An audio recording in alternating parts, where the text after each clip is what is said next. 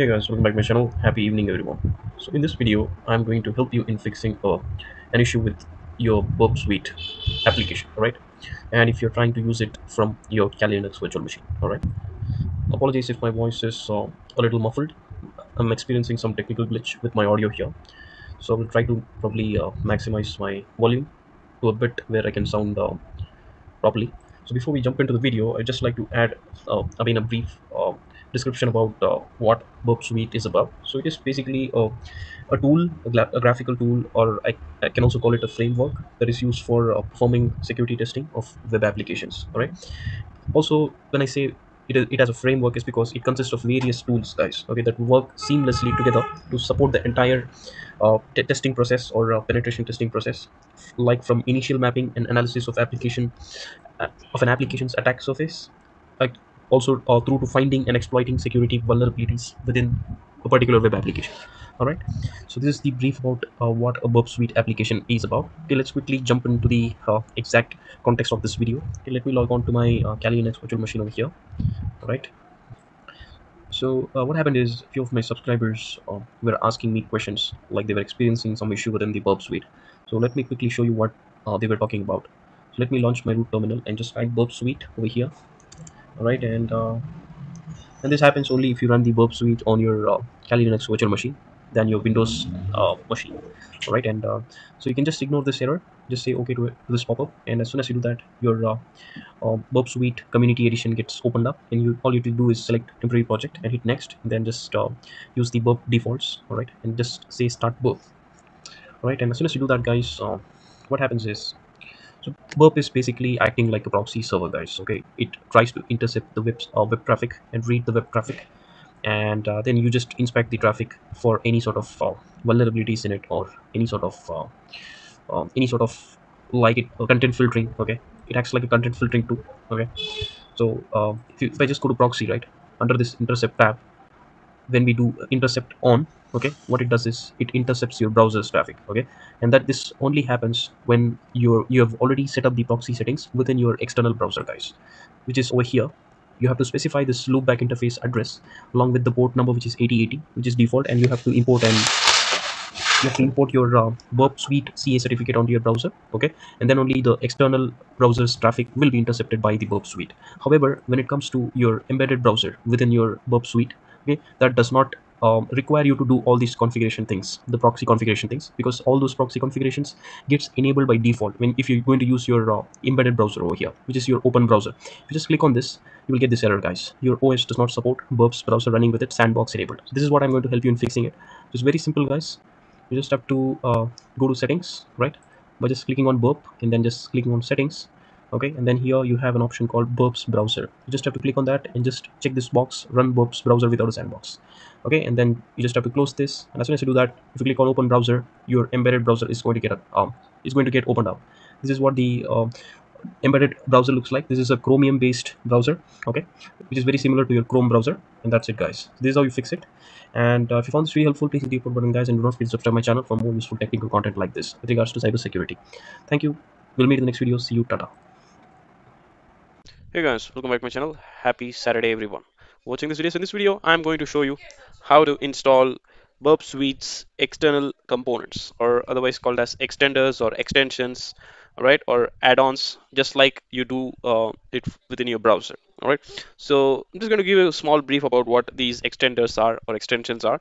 So Burp Suite supports these external components that can be integrated into the form of tools, okay, which are already there, like intruder or repeater, scanner, etc. Okay, just like those tools, there are some add-on tools that could be integrated in the form of this extensions facility. All right, these external components or extensions are called as B apps. All right, these work just like your browser extensions. So these can be viewed, modified, installed, or even uninstalled in the extender window, or in the within the extender tab. All right, and some of them are supported only on your pro version, that is the paid version of your burp suite application, as well as some features are also supported on your community edition. All right, so let's quickly begin, guys. I'm just going to show you how to install it in the very first place. So I'm just going to quickly launch my root terminal within my Kali Linux. All right, here I'm just going to type burp suite. hit enter, and this is going to launch my Burp Suites Community Edition. I'm just going to say temporary project, start burp. All right, that's going to launch my Burp Suite application. All right, and let's say we are doing or running some tests on a specific target which is included in our scope material. All right, and then the target obviously has a web application firewall installed in it, and we are trying to bypass it.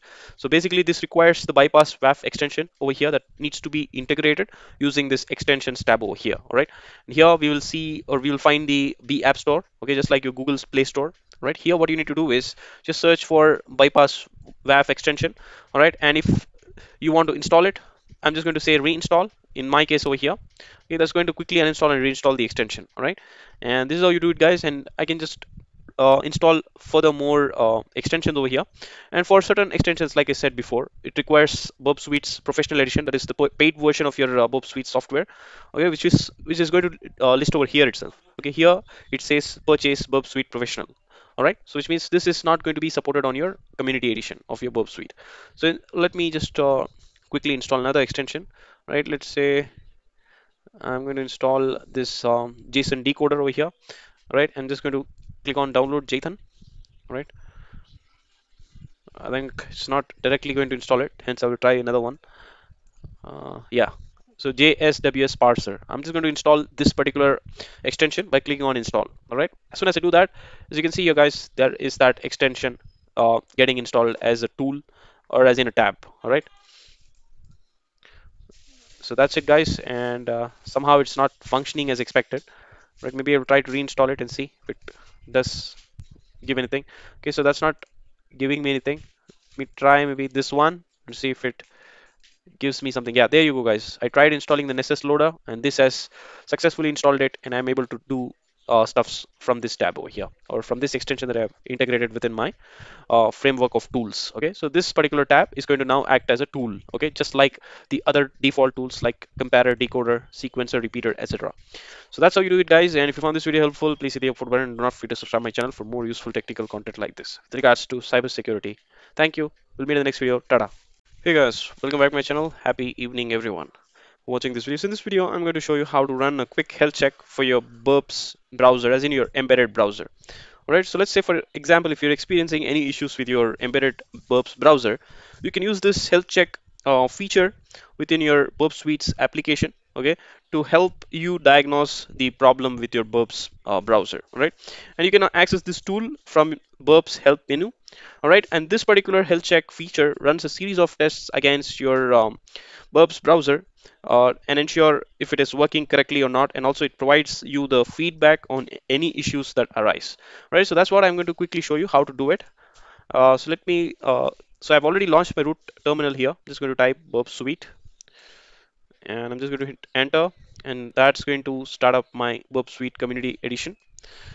All right, and I'm just going to load a temporary project and use the burp defaults and say start burp. Right, as soon as I do that, guys, so all I will be doing is just going to click on help option over here, and here you will see the option health check for burps browser. As soon as you hit that, the scan will begin, and then it will run a series of checks and ensure all is fine. All right, and I think there was an issue with this headless browser thing, browser check, but however it has automatically addressed it.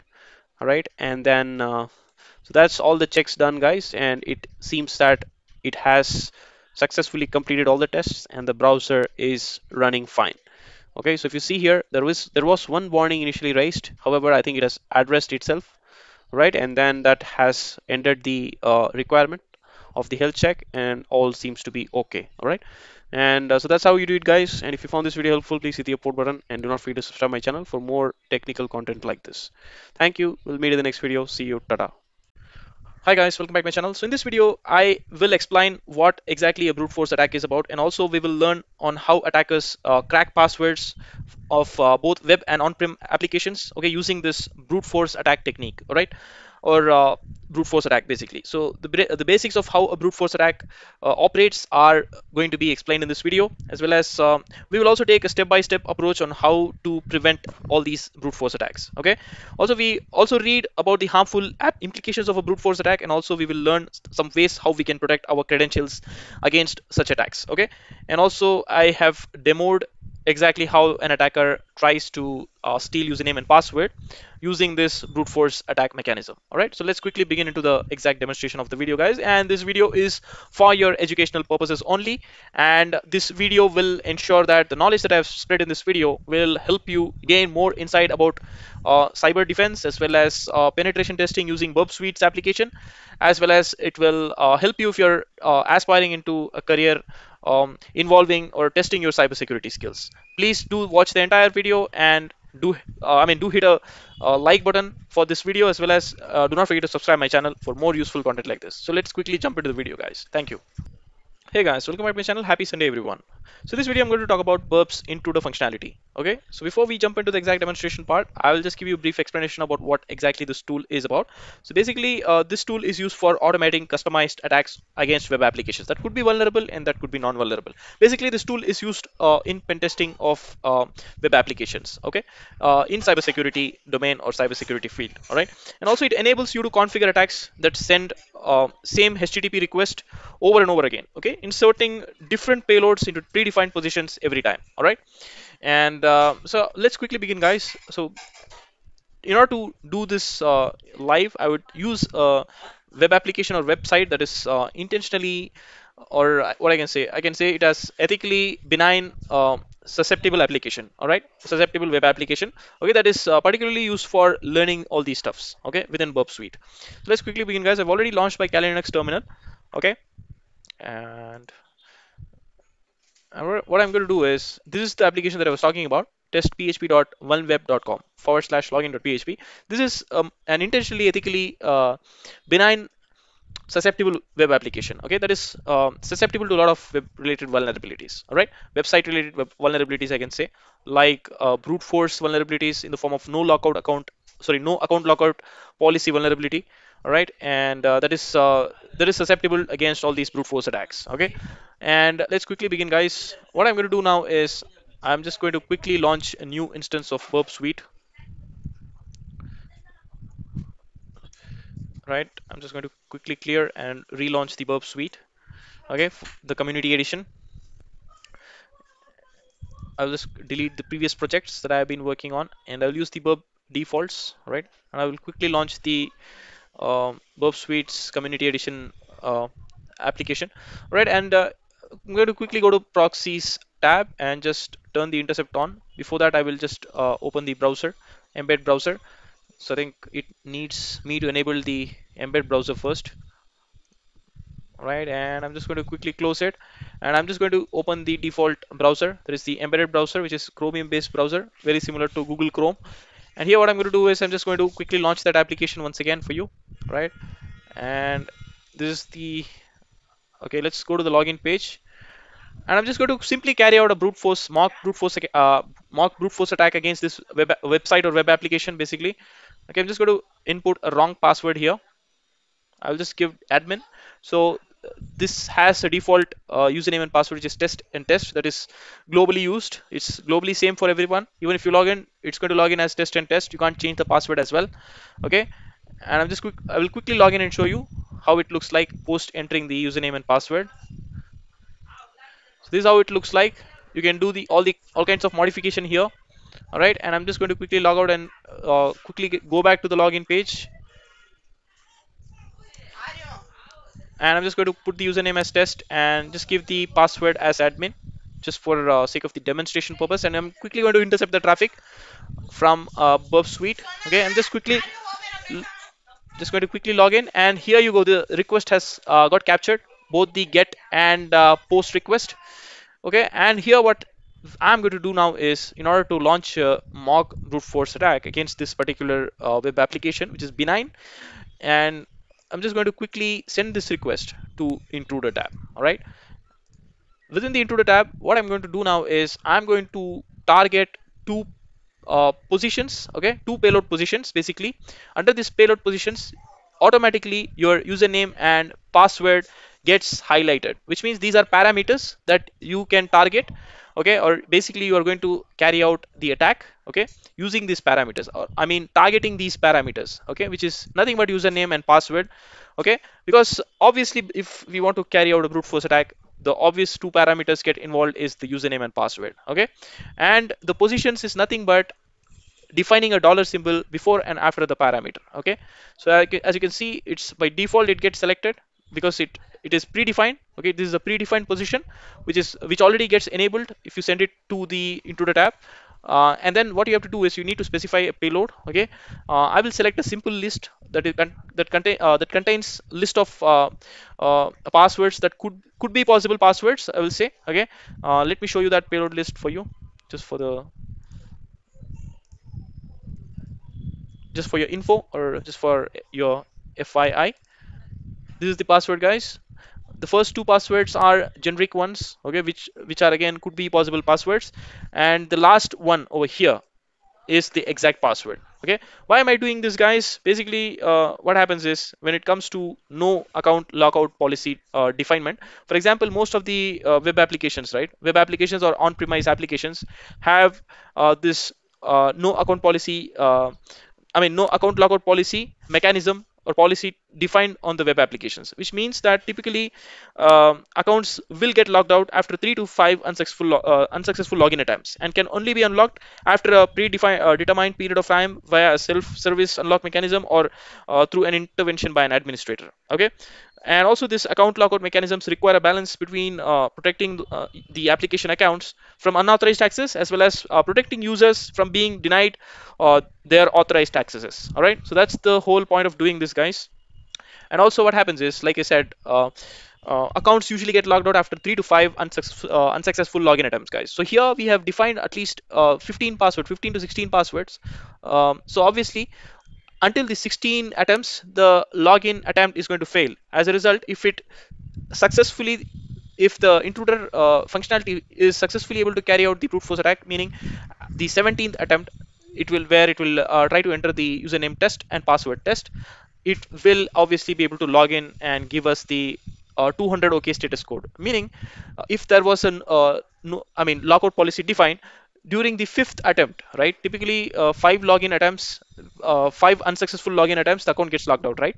If it is able to penetrate after the fifth attempt, obviously we can come to a conclusion that there is no account lockout policy mechanism defined for that particular web application. So this is how you do the security testing, guys. As a result, this payload is defined to ensure that we come to know or we find uh, there is no account lockout policy mechanism defined within the web application. All right, so let's quickly begin the attack, guys. Okay, and here what I need to do is I need to simply load this text file, guys. Okay, what I'm going to do is select a load and select payload list.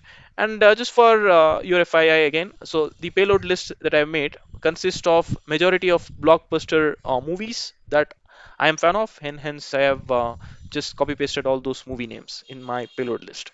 All right, and I'm just quickly going to select the payload list that I have defined. Okay, and here what I'm going to do is I'm just going to select sniper. Basically, what happens is if you select the battering ram, there are four types of attacks here: sniper, battering ram, pitchfork, cluster bomb. So I'm just going to select battering ram for now because it fits my requirement here. Because what this battering ram attack does is it uses a single set of payloads, okay, and it iterates through the payloads and places the same payload into all of the defined payload positions at once, meaning we have two positions here, okay, and we need to use the same set of payload against both these positions. Hence battering ram is the appropriate type of attack, intruder attack, that we can run just now, okay, and which suits my requirement or which fits my requirement currently, okay. And I'm quickly going to begin the attack by selecting start attack over here, okay.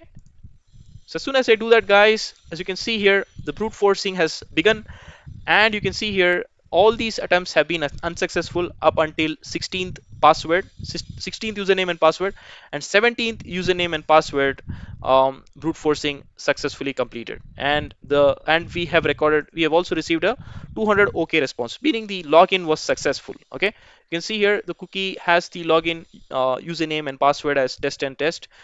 And if you go to the rendering, it will show the exact response what has happened after the login was successful. Okay, using the test and test, using the test username and test username, sorry, test password. Okay, and if you see the other ones, other requests that are logged, you will see the message clearly says you must log in, which means the login attempt failed. Okay, and the last one which had my payload, I mean which my payload had, was the exact username and password, which is nothing but test and test. Okay, and using that particular credentials, the brute forcing was successful. Okay, so meaning this website is susceptible to no account lockout policy vulnerability, or it is susceptible to brute force attack vulnerabilities. All right, hence what it does is it gives you an idea to remediate this vulnerability. Okay, like we carried out an attack on a benign web application, okay, or intentionally susceptible web application, and this is just for our learning purpose, guys. Okay, and we have successfully learned how the intruder tab functionality works to run mock attacks against web application.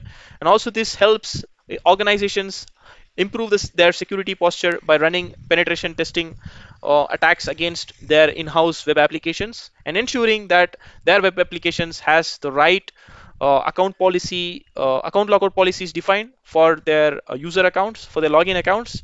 As a result, what happens is they successfully preventing their in-house web applications against these brute force attack vulnerabilities against coming from attackers, basically. All right, and if you found this video helpful, please hit the upvote button, guys, and do not forget to subscribe my channel and share this knowledge to everyone, and stay cyber aware. All right, and so we'll meet in the next video, guys, with more useful technical content like this with regards to cybersecurity. Thank you. Have a wonderful day ahead. Tata. Hey guys, welcome back to my channel. Happy Sunday, everyone. So in this video, we're going to see how to use BurpSuite's repeater tab. And also, I would like everyone to understand what exactly this repeater tab does and about its capabilities, right? So in the last video, with regards to the BurpSuite's functionality, I had explained what intruder tab exactly is and how it works, okay, in pen testing. Okay, I gave a live example of how to inject payloads and run mock attacks. So in this video, I'm not going to go on to very advanced stuffs here. I'm just going to explain Burp Suite's repeater tab in a very basic sense. Okay, so you get an idea about how to use the repeater tab efficiently. So let's quickly get started, guys. Okay, so I will just give a small brief about what exactly this tab is. Okay, so basically, amongst all of the tools that is built into Burp Suite's application, there is one tool called Repeater. Okay, Repeater is designed to take requests that you have made and to be able to edit and replay them at will. Okay, it is a very useful tool, guys, for tweaking and refining payloads designed to exploit cross-site scripting, or even SQLI, as in SQL injection vulnerabilities. Okay, um, and also, like, firstly, what you need to do is I've just launched my Kali Linux terminal. I'm just going to quickly open the root terminal and launch Burp Suite in front of you. Right, this is the community edition, guys, not the pro version. Okay, so I'm just going to select defaults and start up a project, fresh project. And I'm going to show you using the embedded browser within Burp Suite's application that comes part of. I'm just going to quickly go to settings and enable Burp's browser. Okay, and I have enabled the Burp's inbuilt browser. All I'm going to do is go to proxy tab and just open the embedded browser first. I'm just going to quickly go to this page, testphp.vulnweb.com, and /login.php, the login page, basically. Right, and all we need to do here is just send a request to the repeater tab. Okay, all you need to do is, for example, let's say I'm just going to type test and then type in the password wrongly. All right, I have typed as admin wherein the actual password is test. Right, I'm just going to quickly intercept the traffic and firstly get the traffic here in the under the proxy page, and then I will send the request over to the repeater tab. Okay, and then what I'm just do is I'll just turn the intercept on and just load the page by clicking on login, and here the web page has been intercepted under the proxy tab. And as soon as I do that, what I will do is I'll just send this request by right clicking on the page and just selecting send to repeater. I can do that using the key combination control plus R as well. Okay, and here there is that request that has come on the left side. And to view the response, I just have to click send, and the response will get showed up on the right side. All right, here. There are four views to it. One is a pretty view, one is a raw view, one is a hex a decimal view. There is a rendering as well, which shows the exact web page, how it looks like, how the request looks like, or how the request would look on the browser. Okay, so let me quickly send, guys. This page or the request from the web server is going to end up giving us 302 error code. Let's see. Yeah, there you go, guys. 302 generally means logon has failed. So it clearly says you must log in because we have entered the wrong uname and password.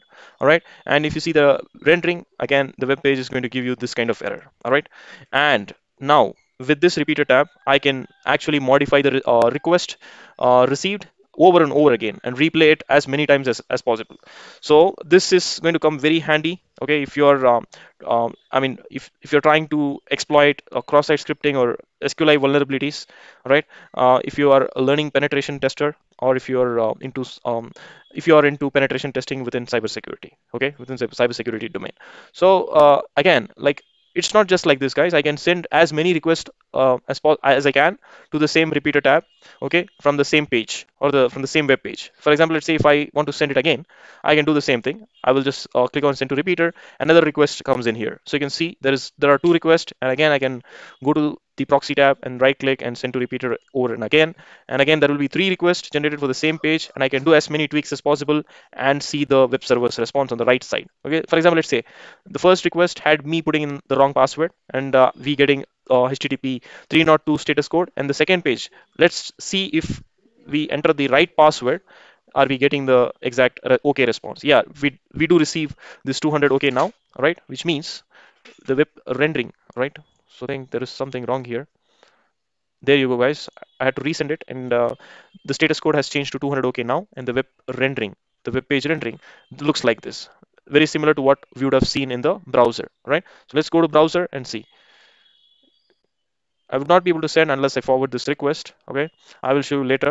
And here is how we keep repeating the request using the repeater tab to just like, you can do anything here. You can all I mean modify parameters here and see if the website is vulnerable to web tampering or data tampering vulnerabilities. Okay, you can use this repeater tab, which will come in very handy if you're trying to exploit a known vulnerability in the form of web tampering vulnerability or data tampering vulnerability on websites, and subsequently fixing it, okay, or reporting to the website owner to have them fix that particular vulnerability. So this repeater tab is going to come in very efficiently for you. All right, and so that's how, guys, and let's see if we can tweak this any further here within this. So this test php.vulnweb is a very is an intentionally susceptible website, and it's a benign website. It's totally harmless. Okay, you can use this website for learning purposes. All right, and you can get as much as knowledge you can from this from visiting this website and making use of it. All right,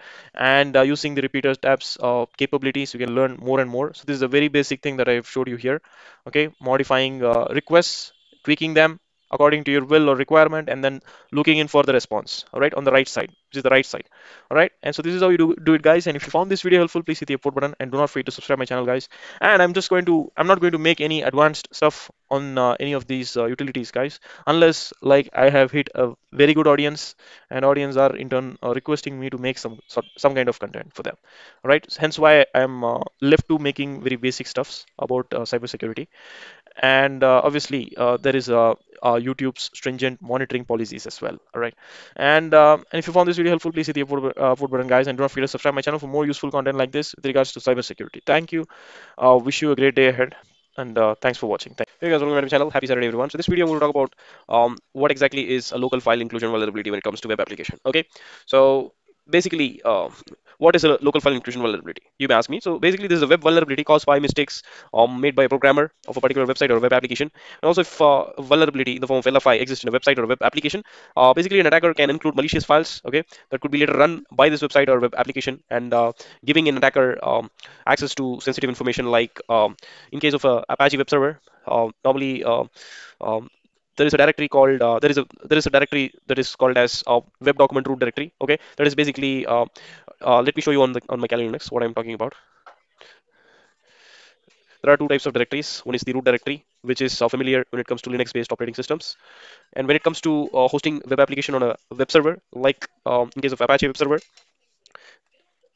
generally the the web applications files, right? Like maybe the configuration files or some HTML files in the form of index.html all resides within this web document root directory. All right. So basically, this is if you see here, we are currently in root. Okay. This is not in case of Apache web server hosting a web application. Basically, what we need to do is we need to get inside this path var and then www, and then if we go inside here, you will see this HTML uh, directory. So basically, we have to get inside the HTML.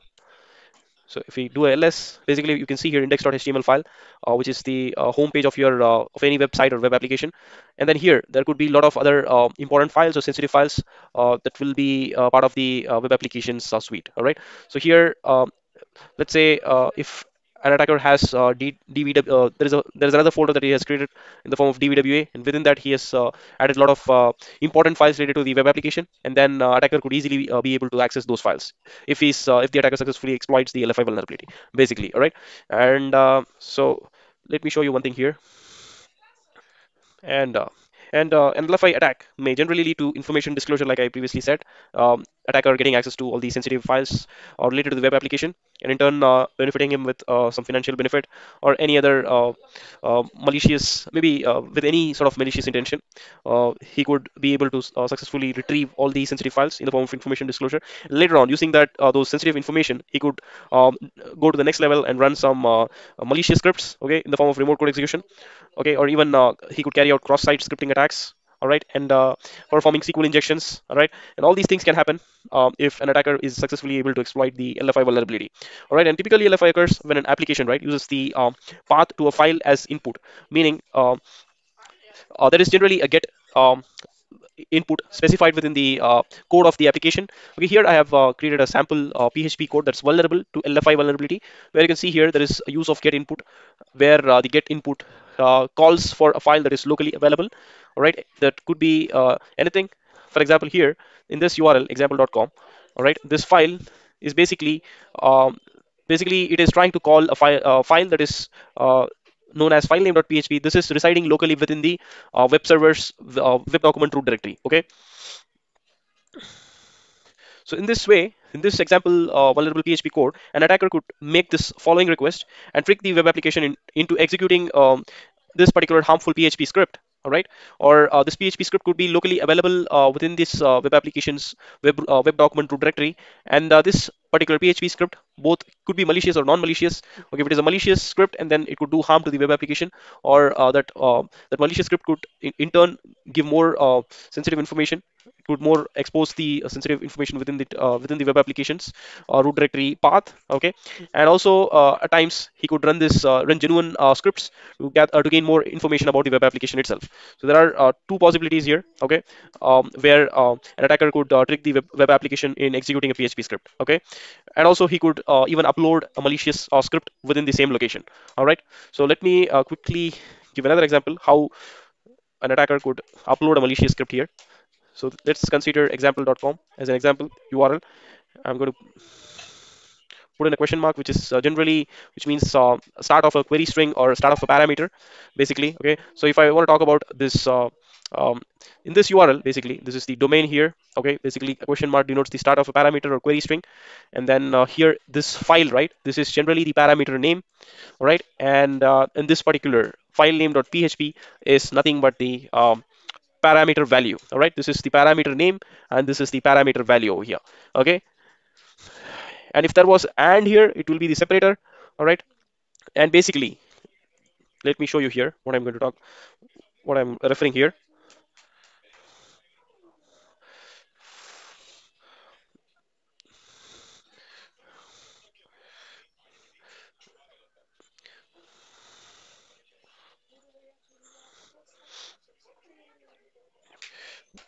So see here, guys, so this is the this particular here is the I mean this particular here after the parameter name. Okay, this is the resource path, basically, right? Resource path means the path of the resource. Okay, meaning the parameter value, right? Evil.php, where it is exactly located is is specifying the path of the resource. All right, this particular thing is the resource path, and basically what I did here is this is called as directory traversal basically. All right, let me exactly show you. Okay, what exactly a directory traversal is. Okay, so directory traversal generally means moving forwards and backwards to get into a destination directory. Okay, in such a way that we get into the desired directory to get access to where an attacker could use this method, the directory traversal method, to get access to unauthorized locations, all right, in the form of etc directory. Okay, within the etc directory, he could fetch in more sensitive files in the form of passwd as well as shadow files, all right, and so basically we are trying to go one directory forward and two directory forward using this switch over here. All right, I will explain you more in detail as I move forward in this video. Basically, I'm trying to see whether my recorder is. Basically, in this example here, the file uploaded, right, this evil.php, this is currently being uploaded by the attacker, okay, where the application will include and execute this script, and then that would allow an attacker steal more sensitive data after running this PHP code. All right, it may expose more sensitive information on the web server. Okay, and so this is the worst case scenario, guys. So an attacker does not always have the ability to upload any malicious file directly to the application. Even if they did, there is no guarantee that the application will save the file on the same server where the LFA vulnerability exists. Even then, the attacker would still need to know the disk path to the to the uploaded file. Basically, where this evil.php goes and resides or saves within the disk, an attacker should know that should know that exact path. Okay. And again, like I said, even without the ability to upload and execute the code, a local file inclusion vulnerability can still be very dangerous, guys. Okay, so an attacker can still perform a directory traversal using the LFI vulnerability as I have showed you here. Okay, for example, let's say if the attacker, all right, if he needs to access or if he wants to know the list of users present within the web server, what he'll be doing is, okay, so firstly, let me explain you what exactly the directory traversal is in a more detailed sense. All right, so here me minimize. Okay, so here I have created this file structure. Okay, when it comes to Linux based operating systems, this particular thing here is your root directory. All right, and so let's say um, when it comes to web root web document root directory within a web server, basically it will be the var www html. These are the three conventional things here. Okay, like I showed you in my Kali Linux virtual machine, how the directory looks like. By default, all the files within a web server will get saved within this HTML folder or HTML directory present within var and then www. Okay, but however, when it comes to your normal Linux-based operating system, by default you will be at root directory. All right, and when it comes to web application, so basically, if I just want to clear this up, if I go to so basically, if I want to move one directory backwards, or this is called as backtracking. Okay, I would be putting cd space dot dot. All right, so this is called as the directory traversal, guys. All right, basically moving backwards or forwards, okay, by using the switch dot dot forward slash. Basically this you are doing within the operating system itself, but however when it comes to URL, you will be specifying dot dot back forward slash. Basically it's like you are moving one step backwards from the directory you would be within the URL. All right, so this applies only for the URL, guys. Dot dot forward slash. All right, so that is called as directory traversal. For example, let's say the developer has created a folder dvwa. All right,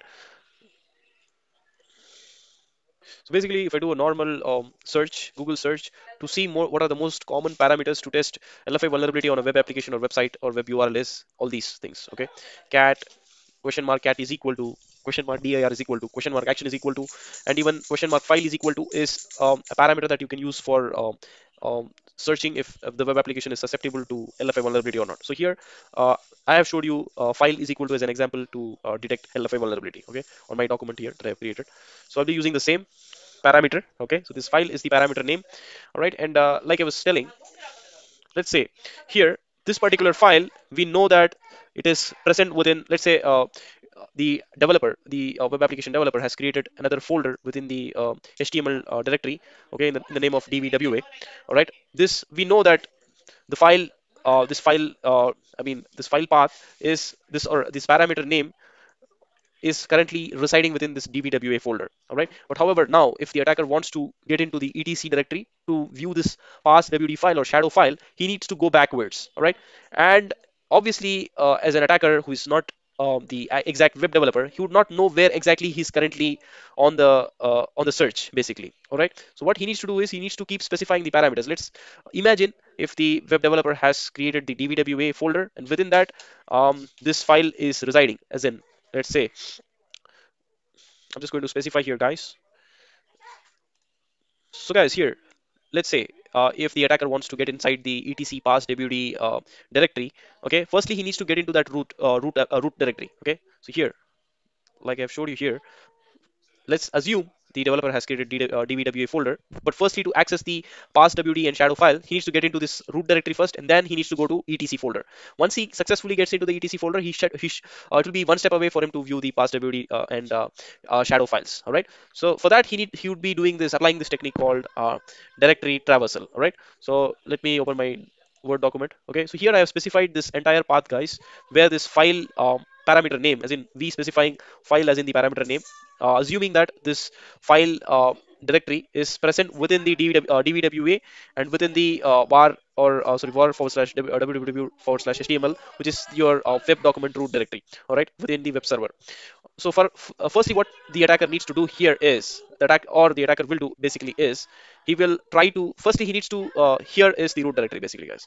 All right, here before the var he would need to get into the root directory, then he would be able to get into the etc directory.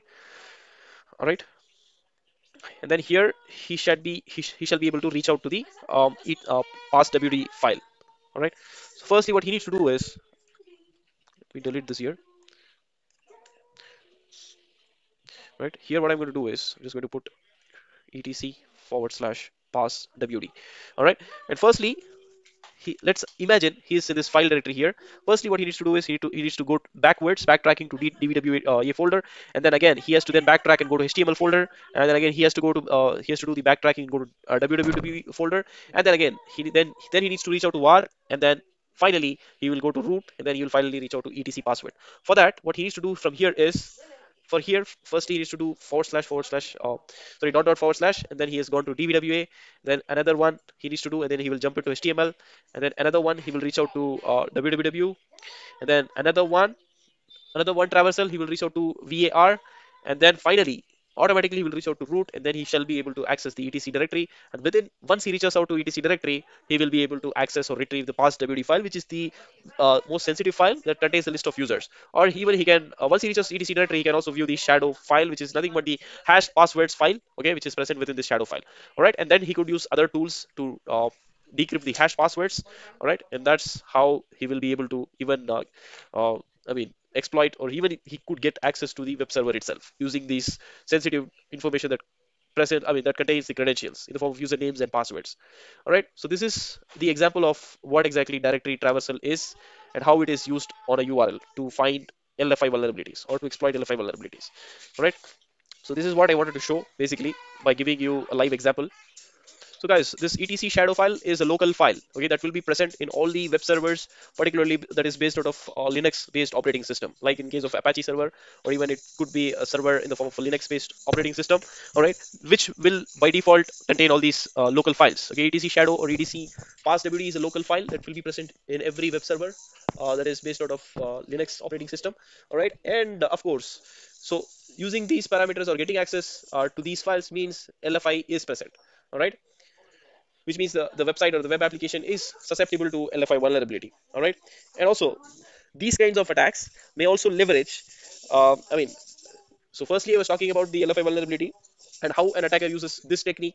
Okay, which is the directory traversal. That is also an attack to uses two techniques here. One is exploiting a vulnerability and then using a technique or attack method called as directory traversal, which is again which is also a vulnerability in itself. Okay, and the same vulnerability, directory traversal vulnerability, could lead to more information disclosure, as in will actually lead to exposure of more sensitive files, like let's say log files. Okay, for example, Apache access logs in the form of access.log or error.log, or even the attacker could get in to accessing source codes of the web application and any sort of other sensitive information. Okay, this information may then be used to advance an attack, basically, right? So that is the there is the nefarious outcome of exploiting LFI vulnerability, basically. So that's why it's important to sanitize the program's code, okay, and ensure like the web application developers should ensure they do not use all these get inputs particularly and call local files. That is how this vulnerability could be avoided, guys. Sanitizing the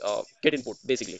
Right? This get input that includes the local file or calls the local file should be avoided in the web application code. Basically, databases could be used, okay, which is more secure, okay.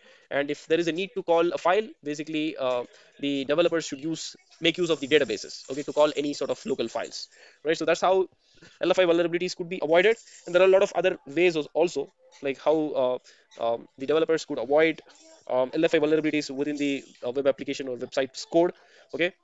Also, also they could use whitelisted file names or locations, all right, and also ensure the developers do not use any sort of file upload functions, okay. So these file upload functions could be used by attackers later to upload any sort of malicious codes, okay, to advance any sort of attacks. Okay, so this is how LFI vulnerability could be avoided, guys. Like since I'm not a web developer, I could not show you those in more live sense. Okay, so the intention of this video was to give you a brief idea about what exactly the LFA vulnerability is and how it is exploited by attackers, and how web developers could be cautious before they actually develop the application and send to the production. All right. So all these sanity checks could be carried out. And if you found this video helpful, guys, please hit the support button and don't forget to subscribe my channel for more useful technical content like this. With regards to cybersecurity, we'll meet in the next video. Until then, stay safe, eat cheers, tada. Hey guys, welcome to my channel. Happy Saturday, everyone. So in this video, I'm going to talk about how to find LFI vulnerability on a web application or website using BurpSuite application. All right. So let's quickly get started, guys. Yesterday, I made a video that was a more of a theoretical explanation about what exactly is LFI vulnerability, as in local file inclusion, as well as I also mentioned remediation steps that could be implemented to avoid LFI vulnerability, as in the local file inclusion vulnerability. But however, in this video, I'm going to give you a practical demonstration of how to exactly find LFI vulnerability on a website or web application using BurpSuite software. So let's quickly get started, guys. All I'm going to do now is I'm going to launch my BurpSuite application on my virtual machine. That is, I have hosted my BurpSuite software on a Windows 10 virtual machine. So let me get it started first. I'm going to quickly launch my Windows 10 virtual machine for you, and after Windows 10 virtual machine gets started, I will launch the BurpSuite software and use a test website. All right, and that is intentionally a susceptible website to um, majority of web related vulnerabilities. Okay, so that is particularly for educational learning purposes.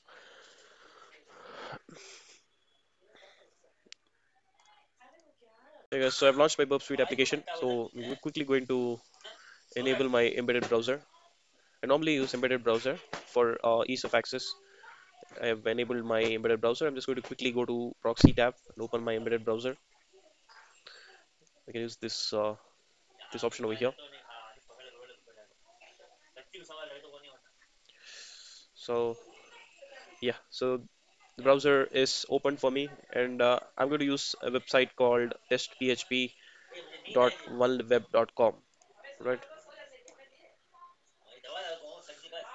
So I'm just going to give a very simple example, guys. I'm not going to go about using PHP wrappers. Okay, somehow PHP wrappers isn't working on this web application anymore. Previously, it used to work, but PHP wrappers isn't working anymore. So I'm just going to use a very simple example, and I will corroborate this particular web application or website is indeed susceptible to LFI vulnerability or not. Okay, so that one particular example will be able to ensure that you would be able to successfully validate whether a website or web application is vulnerable to LFI or not. Okay, so PHP, if I would just want to give you a quick overview of what exactly PHP wrappers are. So generally, LFI vulnerabilities usually give attackers read-only access to sensitive data, okay, granted from the web server.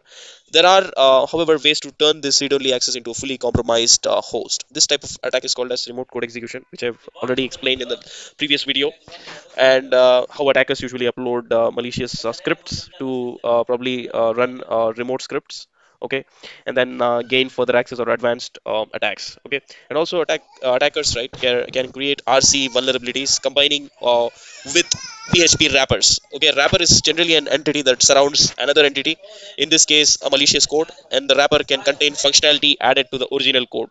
Okay, and PHP uses, right, these built-in wrappers which are implemented alongside your file system functions, and then attackers can use this native functionality of PHP wrappers to add vulnerabilities into it. Okay, and so generally there are two commonly used wrappers. One is PHP filter, and another one is PHP zip. PHP wrappers, sorry, the PHP filter, which I wanted to show to you, it provides access to a local file system, and also attackers use this filter to read any sort of PHP files that contains source code of the web application, typically for the purpose of identifying the sensitive information, including database credentials as well as any sort of login credentials. All right, and I would not like to waste more time on giving you theoretical explanation, but just quickly move into a practical demonstration.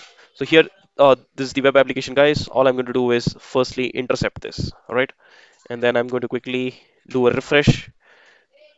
All right, and the page has been intercepted here. And then firstly, what I would need to do is I will firstly right click this and do a scan here. Okay, and then I will just go ahead and click on crawl and audit. All right, and the next thing is scan configuration. I will just select, and I will just select, I mean, a fast scan. All right, and I will click OK. There you go, guys. The scan will be kickstarted already here. If you see here, you will see the progress on the dashboard tab or dashboard view. All right, and then what I'm going to quickly do now is just go to target. All right, and I will firstly make sure this is added to my scope here. All right, how do I do that? I'll just right click the target and just say add to scope. And then here under scope you will see this is my destination web URL or web application. Okay, here you will see the scan, right? Previously it was called as spider, now it is being called as crawl and audit. So this crawl and audit scan has already begun the scanning, and you can see the sitemap available over here. Okay, you can see the index.php file, login.php file.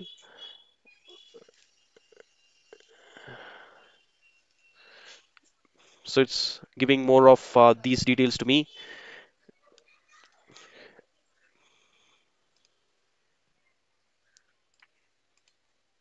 So I'm actually waiting for the scan to complete, guys, so that I will be able to find if the website, if this particular website is indeed vulnerable to LFI or not. All right.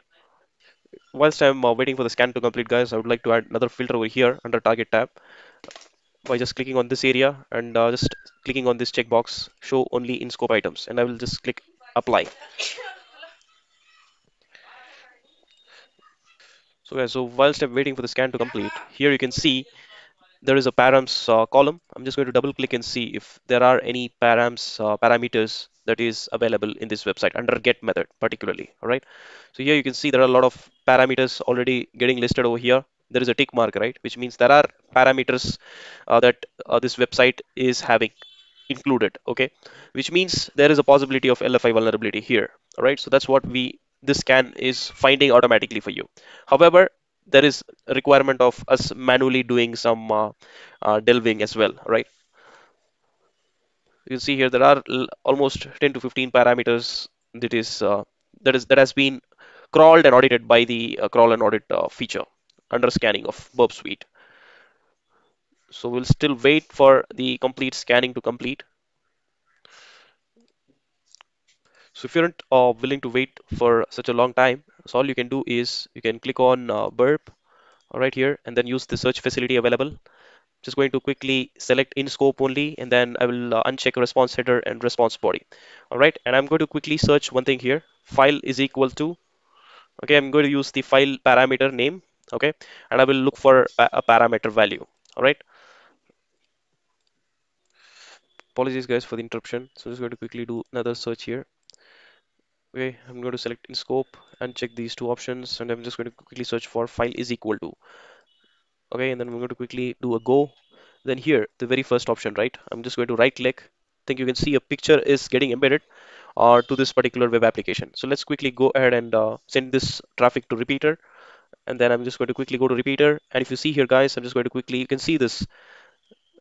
There is a parameter here called file, and there is a parameter value, as in the resource that is getting added within the test PHP web application, all right, which is nothing but it's getting included with a local file that contains the picture. All right, so I'm quickly going to send and see the response. You can see here there is a 200 OK response, and if I see the render, you can see this is the picture, which means this picture is available locally within this web URL or website's web server. Okay, and this is how you do it, guys. And now what I'm going to do is I'm just going to quickly do some manipulation to this get URL, all right, and then I'm just going to see if this particular web application is indeed vulnerable to LFI or not. Okay, how am I going to do this, guys? I'm just going to quickly remove this file here. Okay, and what I'm going to do now is let's just do a etc forward slash pass wd and see if we are getting any response or not. If I just send it, go to I'll just go to raw. You can see here, you can see the etc pass wd is not within the allowed path, which means the resource path we have specified isn't matching. So yesterday I talked about doing a, directory traversal. Let's quickly do that, guys. Just go, let's try going one directory backwards and see if we are able to dot dot forward slash, sorry, first we'll do dot dot, still no. We'll do one more, we'll go one more directory backwards, and as you can see here, guys, the etc password file has been successfully retrieved, and you can see here all these are list of users, that is those are logging into the web server where this application is hosted on, right? You can see there are root daemon, there are nobody, there's a username with nobody, and then there are a lot of other users as well. And we can actually see shadow file as well, which is in the same directory. Hopefully we should be able to read the shadow file as well. So basically there is no shadow file here, guys. Okay, within this etc directory there is only pass wd file. And then let's do one thing here. We'll see for proc version. Let's see if we're able to get anything. Yeah, there is no such file or directory, guys, in the form of proc or version. So again, only thing we found was the etc pass wd file here. All right, so that's the sensitive information that we were able to successfully exploit and get, which means obviously even you can see here there is a MySQL user as well. Okay, so which means there is actually, this proves that this website is indeed vulnerable to LFI vulnerability, local file inclusion. Like we were able to add this parameter here and successfully get the file by adding this by using this get input basically. Okay, basically we are calling a local file and we are able to successfully read the local file. Okay, however we don't have permissions to modify this file, but however we are able to read this file. Okay, however, like in case if you want to view the source code, like I was previously talking about something called PHP wrappers, that allows to elevate the read-only access to full access. Okay, so let me show you what exactly PHP wrappers is, how to use it. Okay, on a web application. So if you want to view the source code of this show image.php file, okay, so we'd be requiring to use a PHP filter, guys, or PHP wrapper. All right, so let me quickly use that PHP wrapper.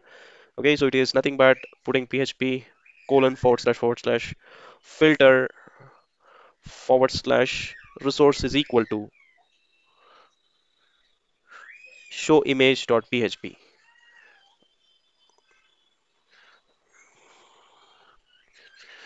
So I'm just going to quickly hit send button. And however, you can see here, I'm not getting any response in a positive manner.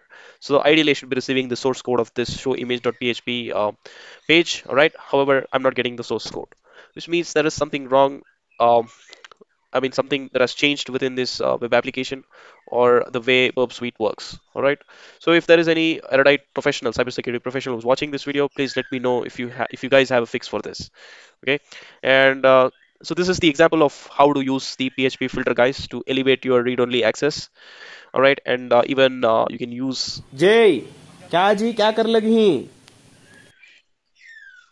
basically there are more PHP filters that can be used to perform different tasks, but however it's of no use because basic PHP wrapper functionality itself isn't working for me. Okay, and if you found this video helpful thus far, please hit the upvote button. Don't forget to subscribe my channel for more useful technical content like this with regards to cybersecurity.